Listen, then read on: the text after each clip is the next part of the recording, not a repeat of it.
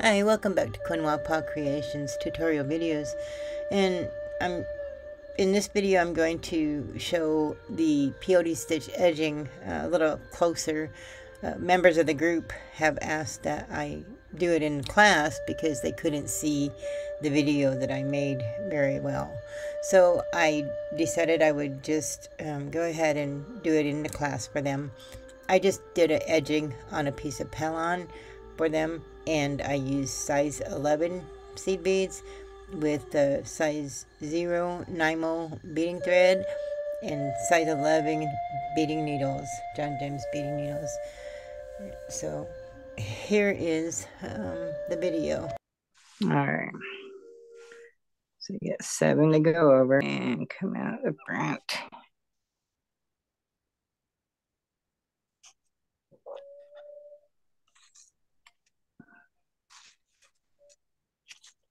All right. Now we'll start one, skip the first one and go through the second.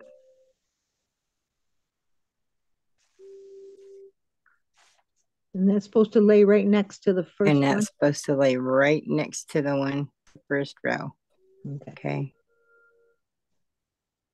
And then you're going to skip every other one till you get to the back side. So you skip the next one.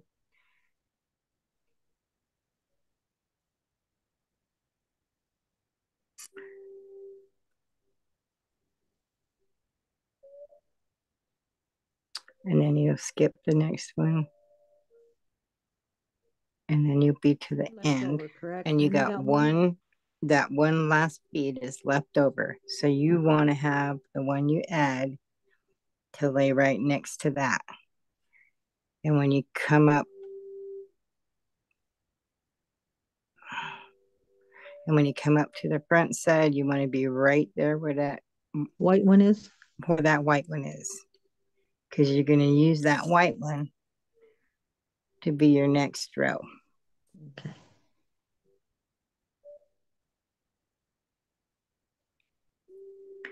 And then that chevron is going to go at a diagonal. So you'll have to add your bead there.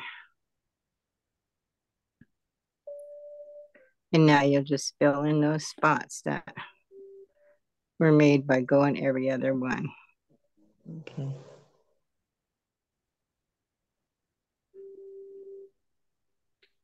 To the back side. And on the back side, you'll go through that white one that was there. Go through that one. And then when you go, you're going to go through your piece from the back to the front. And when you do, you want to go slanted because you want to be about a half a bead over because you're going to start your next row there. Okay. All right. And then, so I'm going to put another color on there. So I'm going to skip the first one and go through that second one again.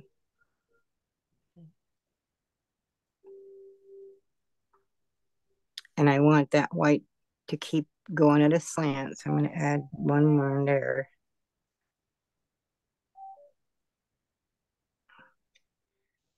We'll go another white on the back side. And then the next color to end that row. Where I'll go through. I'm going to come back and then I'll hold it really tight. And when I come back to the front side, I'll be right where that bead is.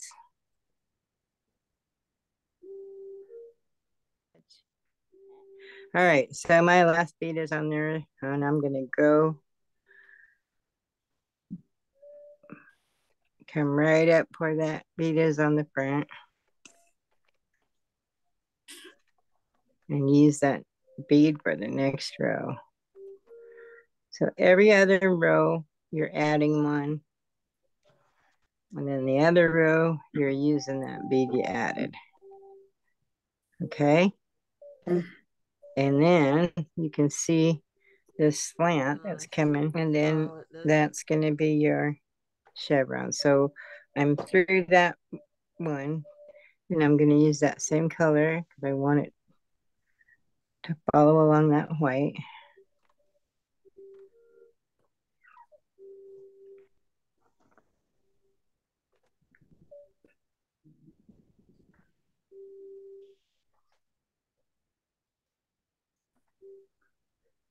And now the white has come together up here. So this will be the point to that white. So there'll be no more white on there anymore, because that white has come to a point on the top.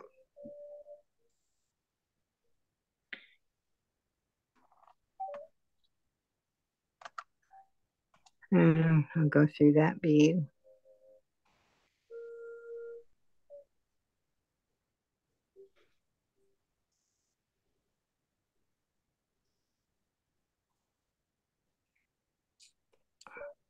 And then go to the back side right where that bead is.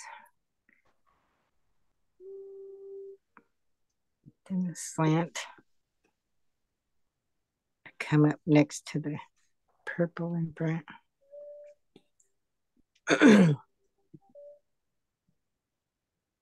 So you want to be sure that you're keeping close to your edge of your beadwork. You want it close as you can get. And always make sure you're keeping in a straight line across the back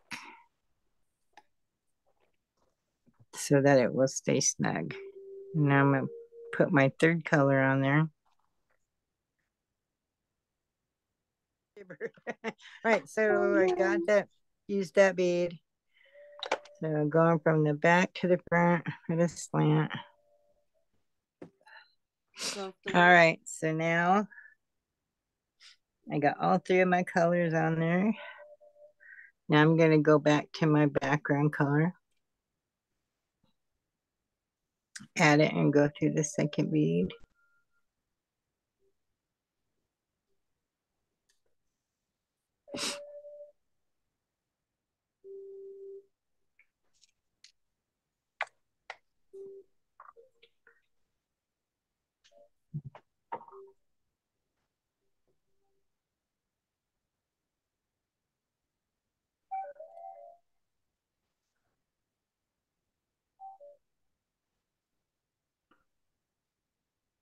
And put my background color on the back side.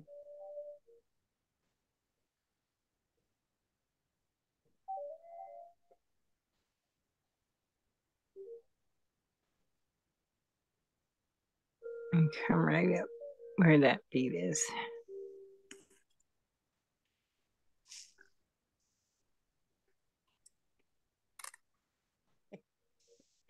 All right, so we'll start my black up there. Now, my third color has come to the point. So put that last one on there.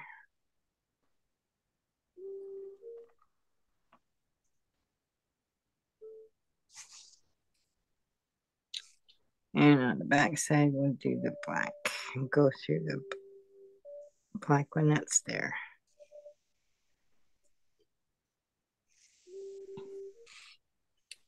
And then come through the front. All right. Now all three of my colors are in there. Now you can either keep going that direction and reverse them, or keep them the same. Or if you want them to go in the other direction, what you're going to do is you're going to use that one that's there to make it go back down. So your black would go right there, but you're going to use that and you want it to come back down this way. So you're going to put another one right next to that. And use that one on top. So you've got your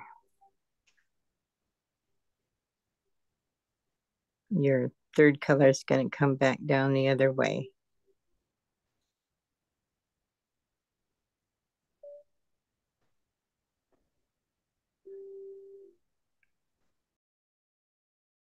When you get to the edge here, your inside beads will be closer together. They'll be real close, but when you get up on top here, you're going to kind of pull. When you pull your tension, when you hook onto one of these beads, you're going to kind of pull it around. Okay. Okay. You won't have a big gap. You just want to make sure you're pulling, when you pull your tension, that it's coming this way. Okay. So then, and then when you get to this other side like that, then you kind of slowly let them go out a little bit again to where they're like this. But you want to keep them real tight when you're right here. Okay. All right, so now I got my 3 little black in there. I'll go through that black. And I'll put that third color in there to bring that chevron down the other side.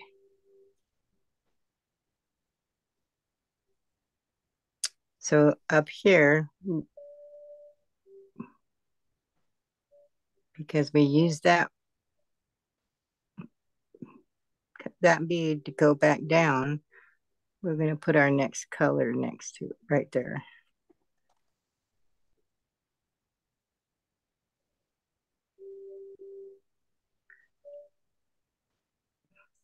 Have my third color going back side and through my black one to come up front.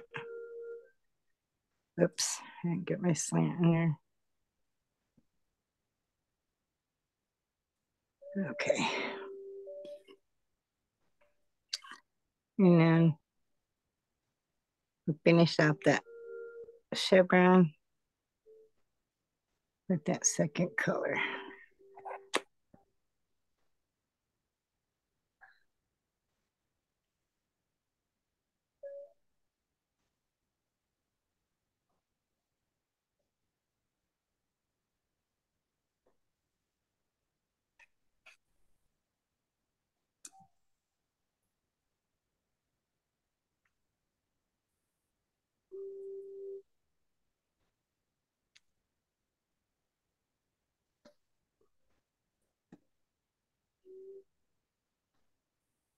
And then finish up the chevron in the back.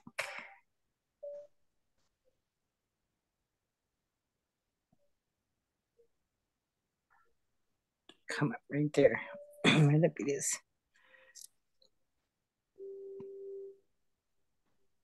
And then use that bead for the next row. All right. So you see that chevron went down the other way? Yep, got it. If I want to go back right here at this point, if I want to go back in the other direction, my black one, my black bead, I'm using my black bead now because that's where I'm at. I'm going to start with black so that the black starts going that way to start my colors to go back that way so that I will have 2 black right there. Then that will make it so it'll go in the other direction.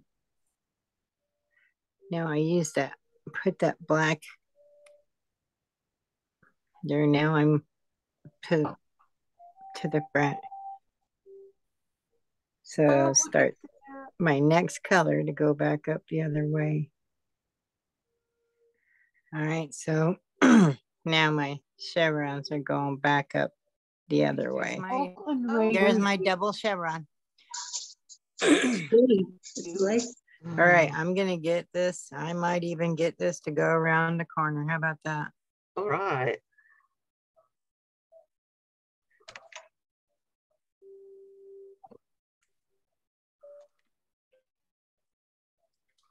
I was going to give up, but then I saw that corner wasn't too far away.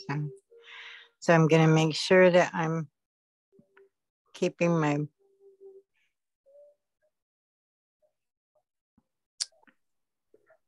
things real close together. Keep my rows real close on the inside.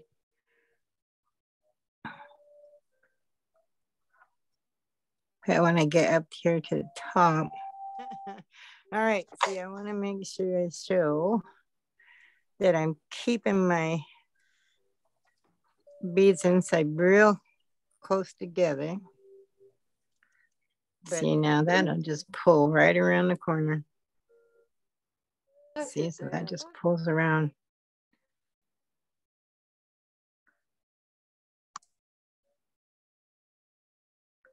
And I can start going straight the other way.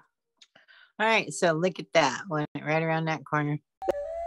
All right, that was our session with our beading circle group on Facebook for our live Zoom session for the Peyote stitch edging. I hope that this video was entertaining for you and that you learned something, and I appreciate you watching it. Please like and share and subscribe to my channel to support me. You can come by and ask to be a member of our Creation Corner Beading Circle. That's where I do my live Zoom sessions on Sundays. Please be sure to answer all 3 questions so that I can accept your invite. Or you can stop by and see my website at www.quinwapacreations.com and sign up for my monthly newsletter that I try to give extra things to them.